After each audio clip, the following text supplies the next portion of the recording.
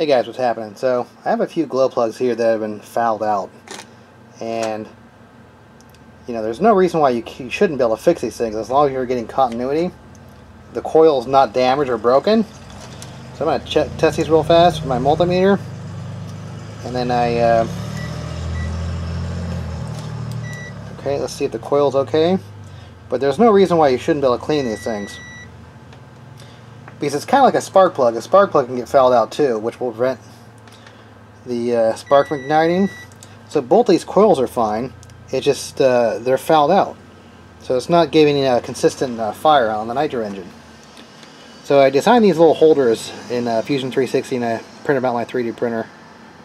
And they're supposed to hold this glow plug into position like that. And if you can see, I'm going to put those in my ultrasonic cleaner here next over here. And you want to use a solvent, not an extremely harsh solvent, because I think you might have a plastic insulator in here. So you don't want something that's going to actually dissolve metal, but at the same time it needs to be strong enough to break up the carbon that's possibly on these coils. So I'm going to plop those in. I'm heating it up right now.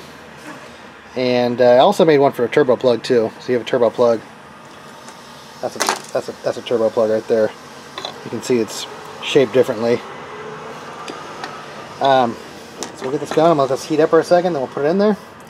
And yeah, you want these pointing down. So as the ultrasonic cleaner is pulsing up, you want it to pulse inside of this thing, and then you want the debris to fall back down. So you don't want it sideways. You want it to be facing down, pulsing up, debris coming down. All right. Yeah. So back in the day, like when I first started on RC, like a long time ago, got out of it and got back into it.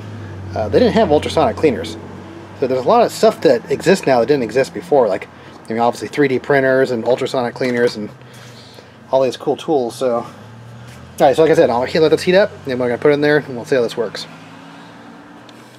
All right. So I can't remember if I mentioned this is diesel fuel, and it's not as volatile as gas. Actually, I should have made that a little bit longer, but so that's actually printed in PLA plus. So melting is will start around 180 degrees Celsius. All right, the time, give it 30 minutes. I'm sure this plastic might get a little soft. We'll see. Yeah, I already have a lot of debris at the bottom already. Alright, done here, and looks like the parts stay together, the cleaner. So any other residual diesel off of there. Alright, and this thing's still at 80 degrees Celsius, so it's pretty hot. Yeah, it's a little soft.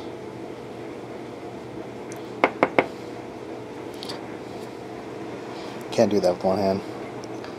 Alright, we'll get that out and grab my glow plug and ladder. Alright, so a lot of carbon came out of this one right here, but the coil looks a lot cleaner. Let's make sure these things still work. There we go.